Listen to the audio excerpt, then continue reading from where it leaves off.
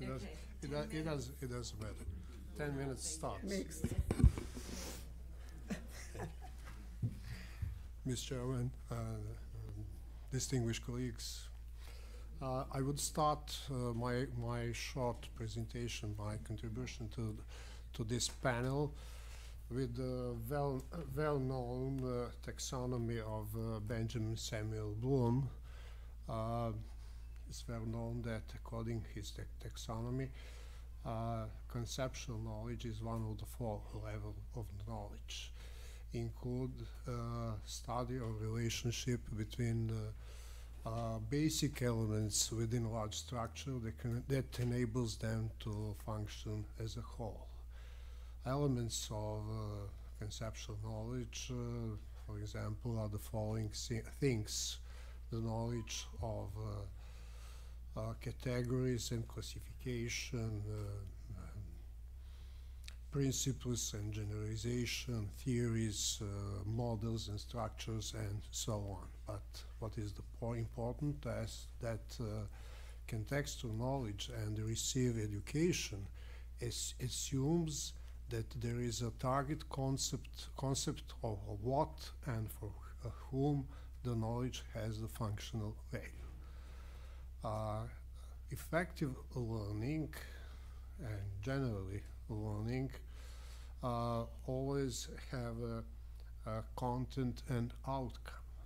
Thus, when we are seeking to answer the question, what is effective learning, we should start from the necessary knowledge of the future generations.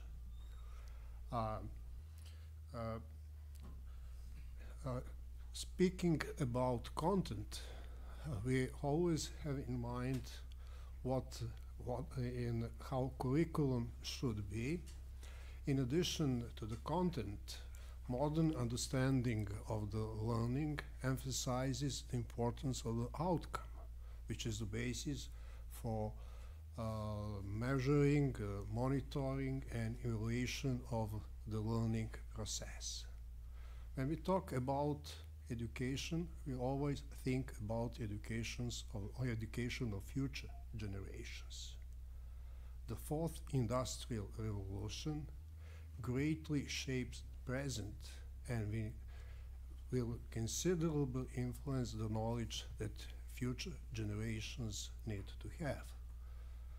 In 4th Industrial Revolutions, all economic systems are transforming. Companies, national economies, even the entire societies undergo fundamental changes.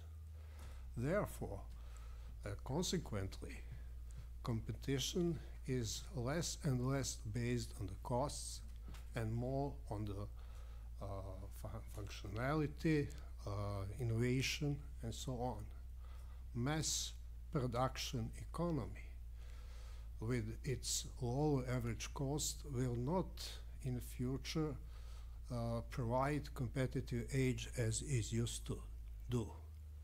The most valuable resource, the most important resource won't be traditional concept of capital, but the talent. In the 4th Industrial Revolution, employment pattern is changing with expansion of artificially based automation. Even jobs will be created by themselves through innovative ecosystems. Thus, key priority should be to transform education system to the requirements of the 4th Industrial Revolution.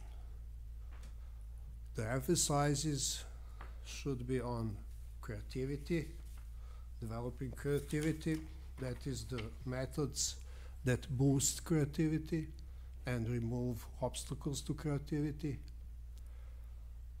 Critical thinking also is very important, digital literacy, developing capacity for empathy also is very important, teamwork, etc.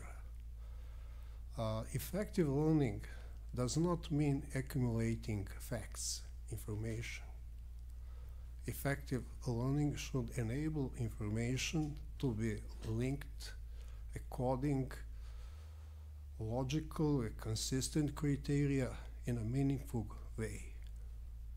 Accordingly, effective learning should enable acquisition of certain conceptual knowledge, that is, certain theoretical and certain professional knowledge. But in addition, for learning to be effective, it should enable application of the knowledge. That also means that it should enable acquisition of certain applied knowledge and also encourage development of skills. For each profession, there is a certain combination of the knowledge. Relative presence of different knowledges depends on the profession for which students are educated, as well as the level of the education.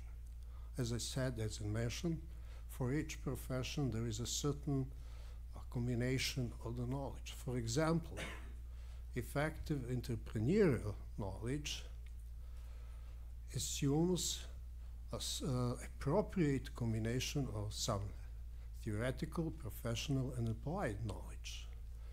Theoretical knowledge for the entrepreneurs are, for example, the knowledge of the law of the market, the knowledge of the law of the competition, knowledge of the regulatory environment, etc.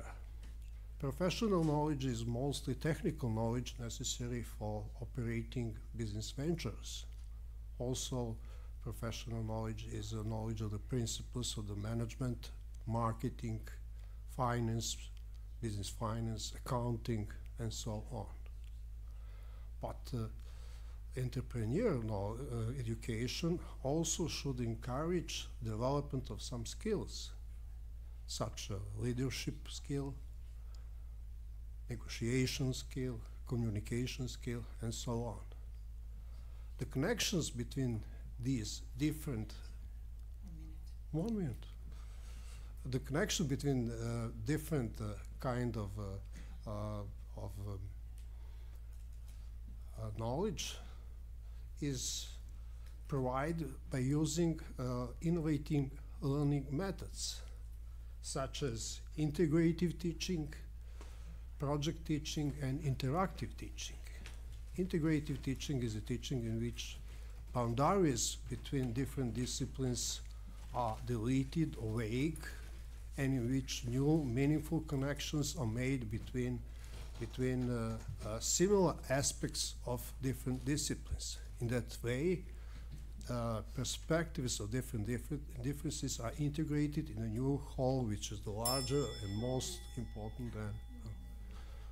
Okay, thank you very much. I know you had a long video.